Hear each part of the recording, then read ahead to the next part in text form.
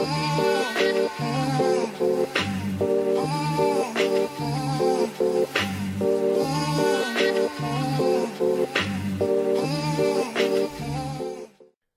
thoughts on Deontay Wilder vs Luis Ortiz. I think this is a very interesting fight, and I think both fighters have a chance of winning.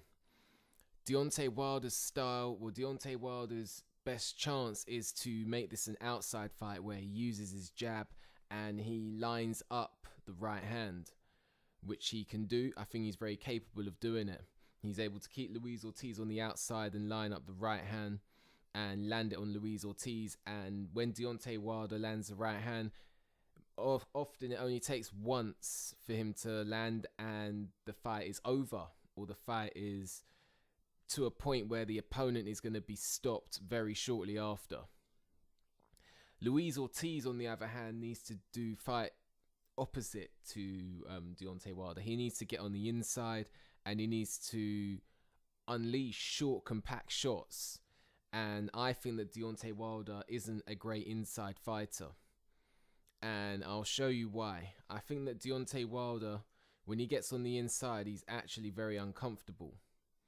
And Deontay Wilder cannot afford to make mistakes that he was making against Chris Arreola when he fights Luis Ortiz. So when he gets on the inside against Chris Arreola, he opts to allow Chris Arreola to let shots go. So looking at this footage here against Chris Arreola on the inside. So he's on the inside with Chris Arreola and he's getting hit. I seriously don't recommend that he allows Luis Ortiz to get inside and unleash work on him like that, because as you can see in this, and I know his opponent is Daniel Martz, but when Luis Ortiz gets inside, he's looking for the body shot right here, Luis Ortiz.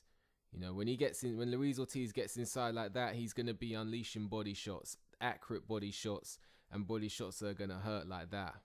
So I seriously hope that Deontay Wilder doesn't plan on fighting this way against Luis Ortiz. I seriously hope he doesn't plan on allowing Luis Ortiz to close the distance, and then two, allowing this to happen. Allowing Luis Ortiz to close the distance without a plan, and then getting on the inside, allowing Luis Ortiz to get inside without a plan, and then letting Luis Ortiz hit the body like that. Because Luis Ortiz isn't just going to throw random body shots. Luis Ortiz is very accurate with his shots. And as you can see further in this video here, he's going to be looking for the body. And because he's the much shorter fighter, about 6'1" tall, he is going to be looking for the body. So he's looking for it right there. And he's very precise, Luis Ortiz. Luis Ortiz is technically he's more of a textbook fighter than Deontay Wilder. But when he gets on the inside, he's going to look to close the distance like he does there, and then he's going to unleash body shots like that. And Deontay Wilder really does not need to be here letting Luis Ortiz get those body shots off. That would be a mistake. Okay, so moving on from that, Luis Ortiz, I've noticed, is very susceptible to the right hand. He's very susceptible to the overhand right. So against Deontay Wilder, this will be a mistake, of course. And I'm going to show something here. Luis Ortiz here against David Allen. And I know it's David Allen, but have a look at the way he gets caught here.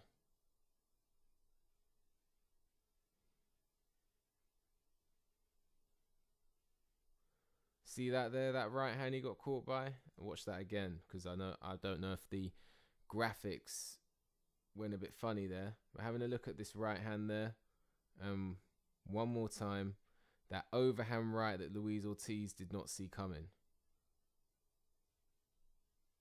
There you go. Now let's hope that the graphics are watchable for the next bit, because he gets caught again seconds later.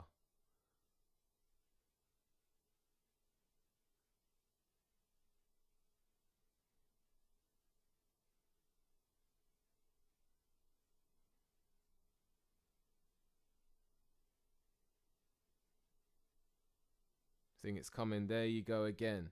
He gets caught by the right hand again, and he actually got hurt there. He didn't really show it, but he got hurt. He got hurt there, Luis Ortiz. Now, against Deontay Wilder, getting caught like that is going to be a mistake, and I'll show you why. Deontay Wilder, if he catches Luis Ortiz with the right hand, that's what's going to happen. Or that's what could happen. Luis Ortiz is susceptible to an overhand right. And if Deontay Wilder can time Luis Ortiz, then I think that it could be very dangerous for Luis Ortiz.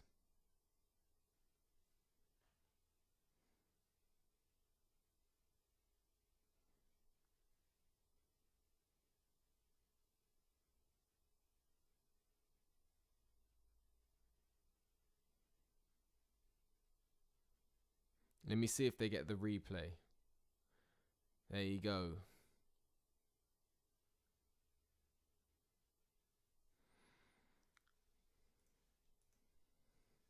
I know this is a headbutt, but look at the angles.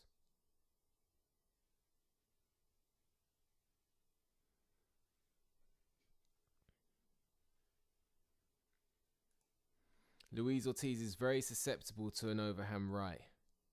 So I've looked at a couple things. I think that Wilder needs to keep the fight on the outside, on the front foot, and if he he can keep it, he can keep the fight on the outside, on the front foot, using his jab to hurt and keep Luis Ortiz at range and line up the right hand straight. If Luis Ortiz comes in clumsy on the inside, if Luis Ortiz tries to close the range in a clumsy way and maybe throws out a lazy jab, then Deontay Wilder can time an overhand right, which Luis Ortiz is susceptible to. I must say that I think that Deontay Wilder is going to win this fight. I think he's got the athletic advantage, and I've seen Luis Ortiz not take punches very well. Further to that, Luis Ortiz may be quite a bit older. Luis Ortiz has a chance. He's very technical, and he's got the veteran knowledge. He's got veteran tactics in there. But I think Deontay Wilder's athleticism, his power, I think his power is athleticism, and I think that he may be stronger than Luis Ortiz as well.